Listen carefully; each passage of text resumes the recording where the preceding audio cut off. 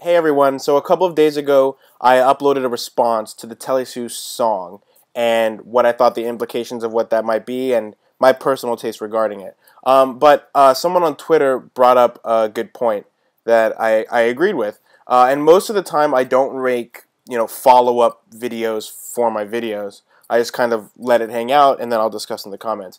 But I think in this case we have an extraordinary circumstance where we are dealing with what I thought was just a song, but what many Cassies or fans are turning into personal attacks on Telisha. I don't think that it's ever okay to threaten, harass, physically touch, to say racist and sexist things. Especially, I'm a guy and I'm black, so it's not like that's gonna be cool with the population of people that you're speaking on behalf of. I don't think that disrespect is any way to speak on behalf of anyone, even if it's just yourself. Fans are no better than those that they are disrespecting if they themselves are doing what they're accusing someone else of doing. You're not reflecting well on Junsu or JYJ for that matter by shouting hurtful and hateful things to her, whether it's through Twitter, whether you see her in real life. That's not how you should conduct yourself. If you want to represent your artist well, you'll show respect on behalf of whoever it is. As an artist, she released this song. You can like it, you can not like it. I've said it's a matter of personal taste. I personally didn't like the song. It doesn't mean that if you like the song that you're wrong. You can like the song and be perfectly fine.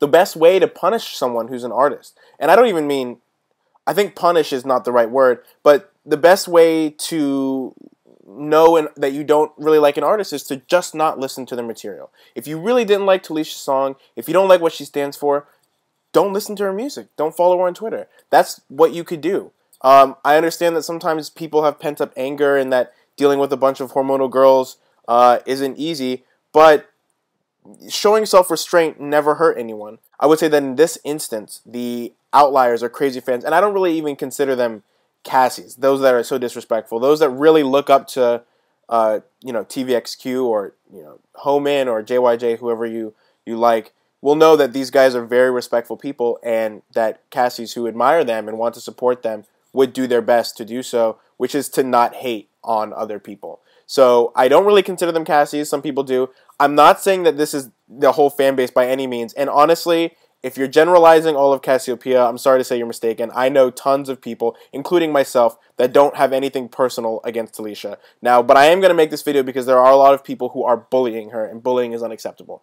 So the final message is, look, bullying is never okay. Harassing, being sexist, being racist, it's never okay. I understand that you have problems with her, and that's fine. You can voice them in a very professional and respectful way. There's no reason to be disrespectful. But bottom line is, if you don't like her music, just don't listen to it.